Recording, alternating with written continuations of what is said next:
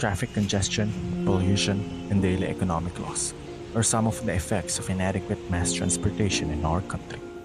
The Philippines ranked 7th in terms of transport infrastructure in Southeast Asia, according to World Economic Forum in 2017. It further signifies how underdeveloped our current transportation systems are that causes sufferings for every Filipino commuters daily. But has it always been like this? If we will look back in history, the Philippines is actually one of the first countries in Asia that developed its mass transportation system in the form of streetcars, also known as Tranvia. The first Tranvia line was opened in December 1883 that serviced the areas of Malabon, Malate, Intramuros, Sampaloc, and Tondo, 9 years ahead of Ferrocarril de Manila-Dagupan, currently known as the Philippine National Railways. These lines served as the main mode of transportation that connected the residential areas of Tondo to the commercial and government centers of Binondo and Intramuros. The first electrified Tranvia line, operated by Manila Electric Railroad and Light Company, or Meralco, opened in April 1905. It paved the way for the development of new lines in Pasay, San Juan, Makati, Pasig, and Taguig. In fact, we had more railway lines in 1936 compared to what we have today. In 1906, the total annual ridership of Tranvia lines amounted to 10 million passengers, and it increased to 35 million passengers in 1925, an outstanding figure considering that the population of Manila at that time was estimated around 500,000. It shows that rail transportation has long been a part of Filipino culture, and it can change the current situation of our transportation sector. Today, our country has only 129 kilometers of operational railway lines, one of the lowest in Southeast Asian region, considering that the Metro Manila area is regarded as one of the densest areas in the world. Rapid population growth and urbanization establishes the demand for new sustainable mass transportation. Hence, we would like to present the Seaside Railway Line, reviving the historical Tranvia lines of the Philippines using 21st century technology.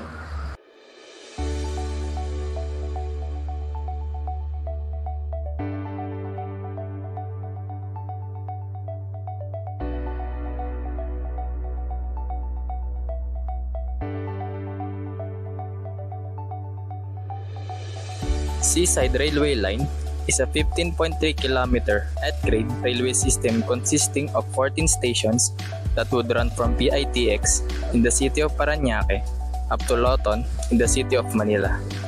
It will utilize ART technology, a battery-powered tram system that runs on rubber tires with an onboard fare collection system. Each train set can carry 300 to 500 passengers depending on car configuration. It's designed to have little to no infrastructure requirement, making it one of the easiest mass transport solutions to implement. According to its rolling stock manufacturer, CRRC, by utilizing supercapacitor fast charging technology, it will only take 10-minute charge for a 25-kilometer range. ART system does not also require construction of stations and viaduct superstructures, which reduces the structural damage that can be caused by natural calamities such as earthquakes. All of its crucial electrical components will also be located in the roof of the light rail vehicle, which protects it against floods during the rainy season. Additionally, at-grade railway line is also ideal for this system, since most of the areas covered by our alignment is not susceptible to flooding.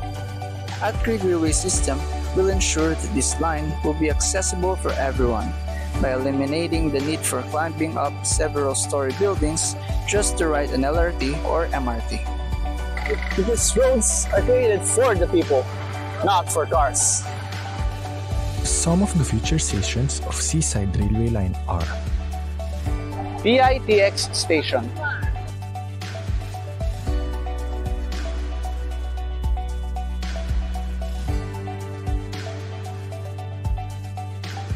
MOA Arena Station,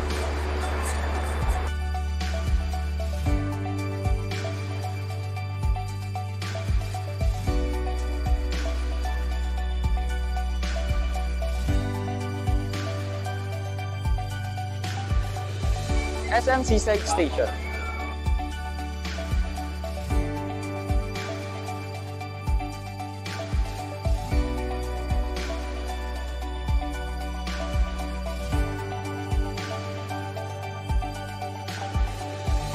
The Baywalk Station.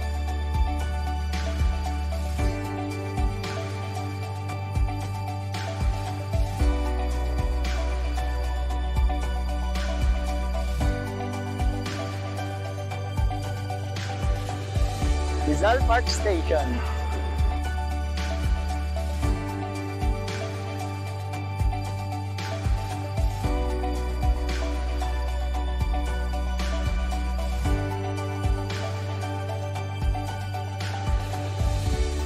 Intramuros Station.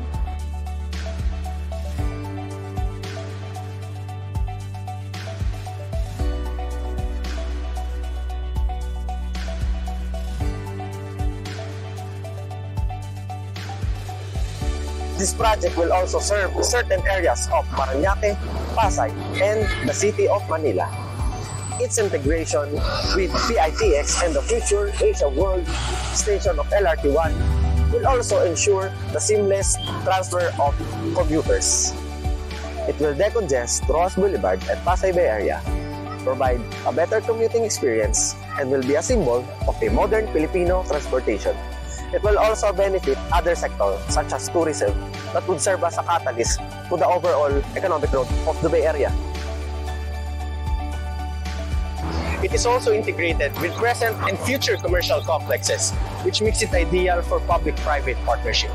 ART technology also requires little to no infrastructure that would cause traffic disturbances during its construction phase, making it much easier to implement and one of the simplest mass transport solutions available today.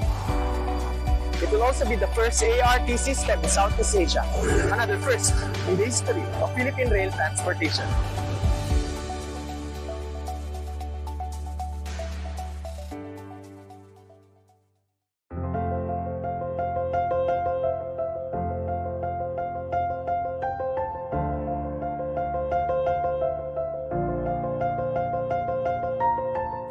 The Philippines is a beautiful country known for its pristine nature, scenic coastlines, and beautiful beaches. We need to preserve this beauty by creating sustainable and livable cities for our country. These can be achieved by developing modern, efficient, convenient, and eco-friendly transportation. We already did it in the past. We can definitely do it today. Once again, this is a railway engineering project from Polytechnic University of the Philippines. Gagamitin ang karunungan mula sa iyo. Para sa bayan!